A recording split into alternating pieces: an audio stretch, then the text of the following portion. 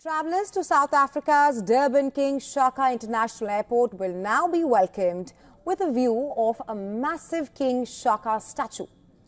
The 12-metre statue was unveiled at the airport amid grand celebration with high-profile guests, including President Cyril Ramaphosa and King Misizulu. Zulu regiments chanted in high spirits as they celebrated the life and legacy of one of the Zulu founding monarchs, King Shaka.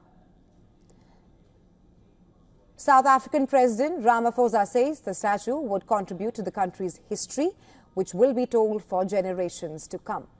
Ramaphosa adds that the new statue of late Zulu King Shaka will inspire tourists to learn more about the country's heritage and history.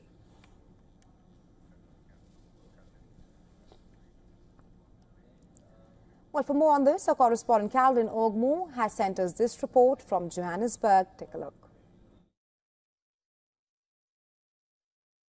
In a bid to honour and celebrate the founding father of the Zulu nation, the KwaZulu-Natal government, alongside the Zulu Royal House, unveiled a new King Shaka statue at the King Shaka International Airport on Thursday.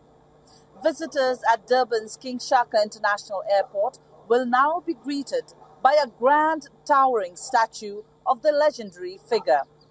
President Cyril Ramaphosa, who was also attending the event, said the statue was a symbol of unity, integrity and leadership for all South Africans. Zulus in the KZN province say they are happy and extremely proud of what the government has done, and some said the gesture was long overdue. This is Calvin Ogmu from Johannesburg, South Africa for WION World is One.